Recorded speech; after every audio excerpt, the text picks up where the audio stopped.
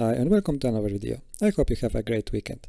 Today let's have a look at the addPostFrameCallback method, which is something that I'm pretty sure that you have used with your Flutter applications, for example to show a snack bar inside of your build method. Today I would like to have a look how this method actually works, or what makes it work and why does it fix some things in your application that otherwise doesn't work for you. Let's have a look that here I am looking at the scheduler bindings, and this method is defined on scheduler bindings.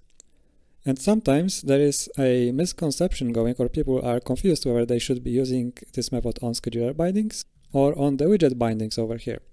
However, if you have a look here at superclass constraints on this widget binding mixin, then you have these scheduler bindings over here, and down somewhere there, if we can find it or just search for it, we have this addPostFrameCallback method, which is inherited, and it's inherited from scheduler binding over here. Then let's have a quick look at the documentation of this method.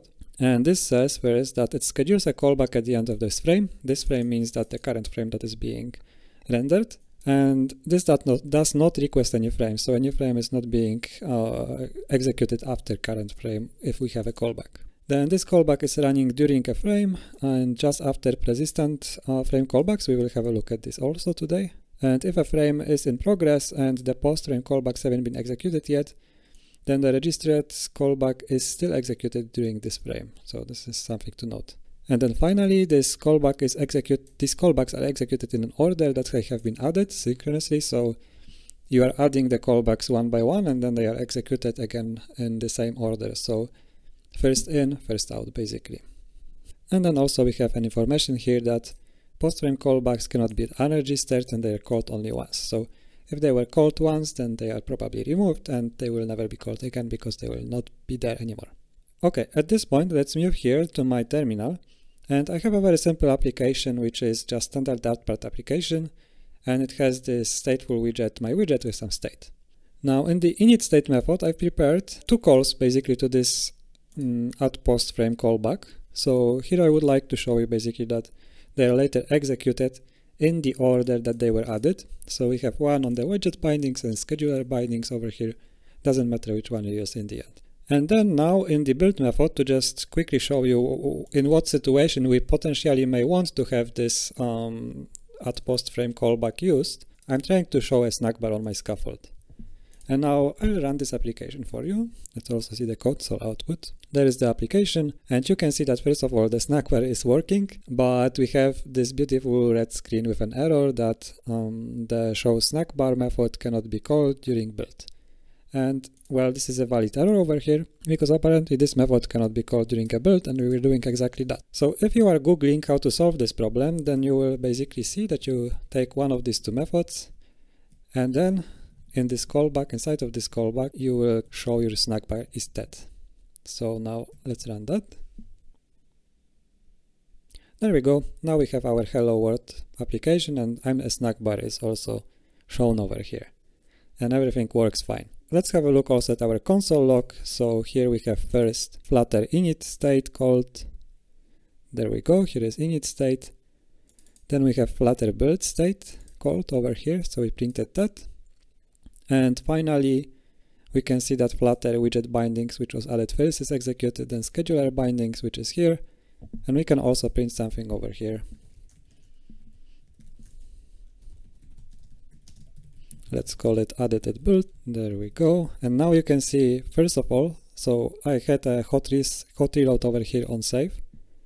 And this time again, build was run, and after build, this added to build callback was called. And of course, because we added these two callbacks here on init, then they were added only once. And now in the next build, when the next frame is rendered, basically they are not called again because, well, they're not there anymore. So let's kill the app, and now we should see all these three callbacks to print something. So our application is here, and then we see that we have widget bindings from here called, then we have scheduler binding from here, and added at build in order that they are basically executed. First init state executes, then build executes. So I think we understand how to use this addPostFrameCallback.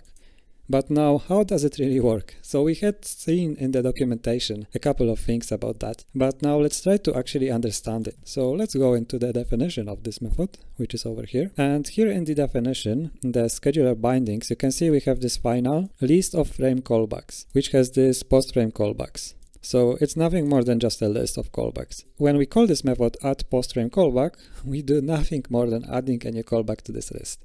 Now let's try to find when it's actually used. There we go. So we have this method, handleDrawFrame, and here they say you that called by the engine to produce a new frame.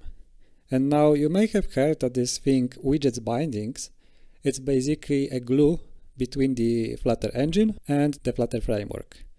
And so that's exactly what it is. It tells you that here this method is called by the engine to produce a new frame with our widget system. And then also we have information over here that this method is called immediately after handleBeginFrame, which is defined just above here. And it calls all the callbacks registered by addPersistentFrameCallback first of all, which typically derive the rendering pipeline.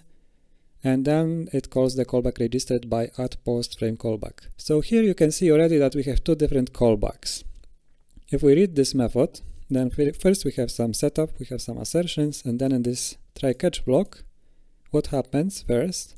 We have this persistent frame callbacks. And what happens here is we also have some list of callbacks, and here in this for loop, we basically go on each of them and invoke them. Next, we have this post frame callbacks. And almost the same thing happens here. Just notice that first thing we do is we make this defensive copy over here.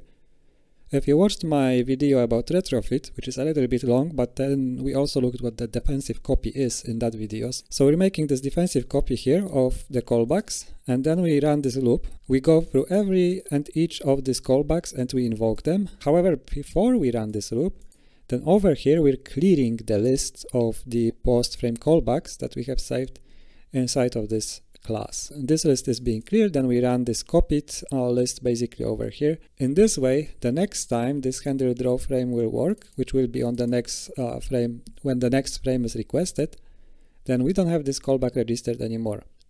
And this is what you've seen before, that when the build method after hot reload ran again, then we didn't see these two callbacks here printing anything anymore, because they just simply weren't added, because the initState method, it doesn't run second time, of course, on a rebuild of a widget. So finally, you can see that we also have this persistent callbacks. The persistent callbacks can also be added, just the difference here is that we don't remove them. So once they are registered, these callbacks will be executed on every frame that there is. And so finally, we have this handleDrawFrame method, which is just following this handleBeginFrame. So here we prepare a frame, and here we are drawing this frame. Now if we have a look over here, then in the documentation it says basically that it adds a persistent frame callback, then this persistent callbacks are called after some other callbacks, so there is even other type of callbacks.